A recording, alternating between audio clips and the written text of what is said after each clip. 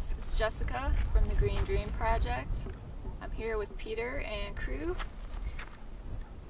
and we figured you might be getting a little sick of seeing Jim in all the videos, so we're going to be doing a little segment here. Our segment's going to be on all the plants and animals out here on the land. We thought you'd be kind of interested to see what kind of stuff's out here. So behind us here is a harvester ant nest. You can see this entire area that's bare. That's where the ants have cleared. There's 26 species of harvester ants, and the ones here are red harvester ants. So as the name suggests, harvester ants will harvest their food. They eat seeds and dead insects. So now let's take a closer look at the harvester ant nest.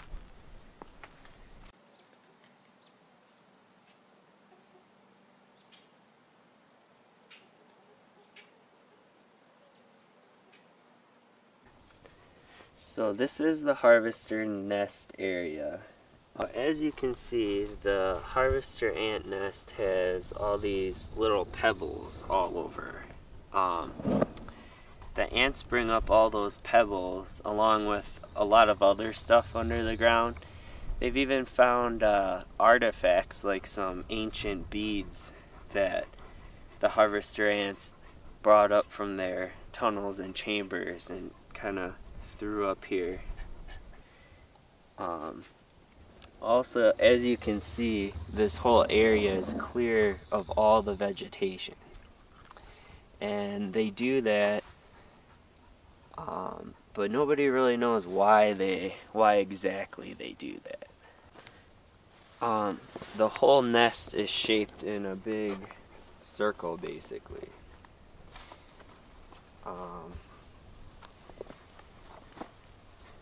A circular pattern. So there's not a whole lot of them, but you can kind of see some little trails on the outside of the nest, and they kind of make the nest look like a sunburst almost, with all the little trails leading off. So this is the harvester ant nest. You can't really see any ants right now because they're all hibernating.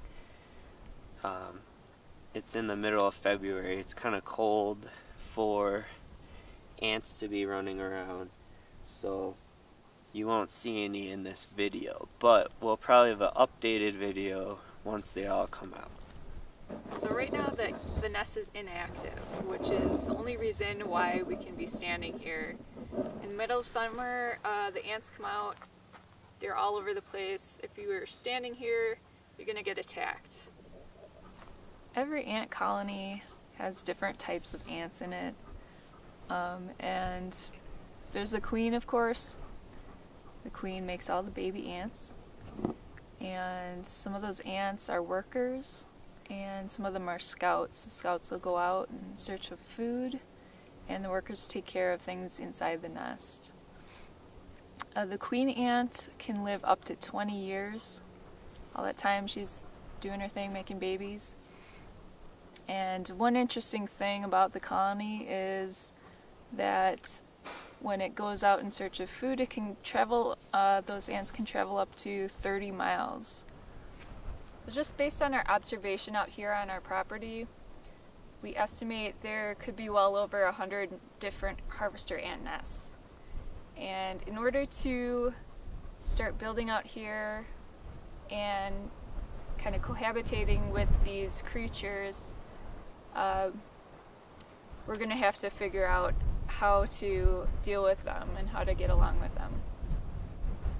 So some of the challenges that we'll be facing, one is obviously if you're standing on their nest or anywhere near their nest, they will sting you and bite you.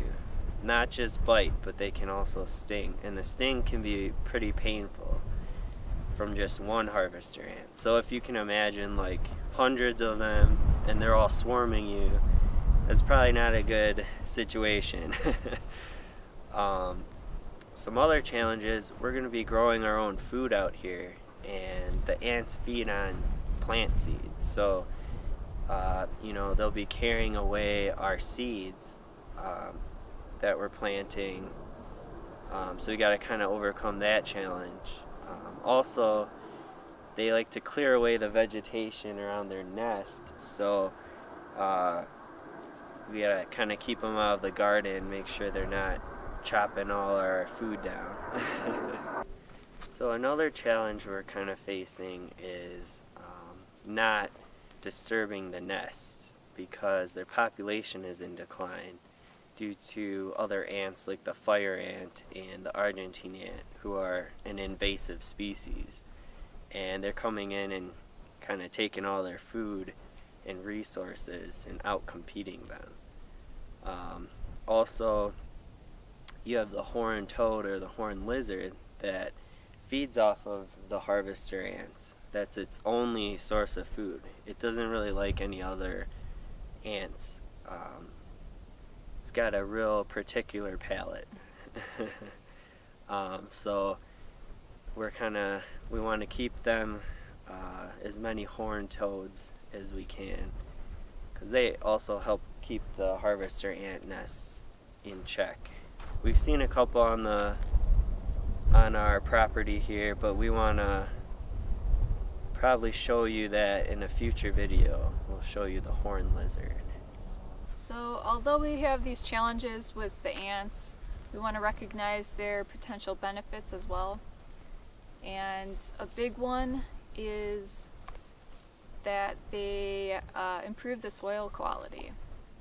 And they're actually a major factor in improving soil quality out here, because they do make the tunnels and they bring stuff up from deep under the ground. They aerate the soil. They allow better water drainage and water infiltration. And they help to fertilize the soil too by bringing in organic matter.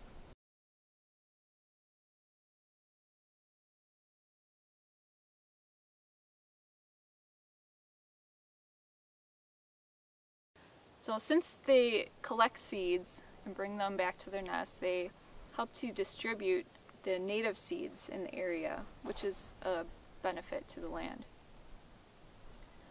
Like Peter was saying, they're an important source of food for the horned lizard, which is an important part of the ecosystem out here, and we want to kind of keep that intact. And another thing about these ants, which is unusual, is we don't have to really worry about them coming indoors like some of the smaller ants will to kind of try to find food. They don't do that at all unless you kind of track them in on your shoes or clothes. So that's a good thing. So we did a little research, and we've estimated that there's about probably over 100 nests just on the 40 acres of property here. So we kind of documented that so we'd have a good number, and we could kind of see how many nests are on here and what we can do to interact with them. So now our task is to try to figure out some ways to interact with the ants in a good way, where we can grow our food and they can do their thing.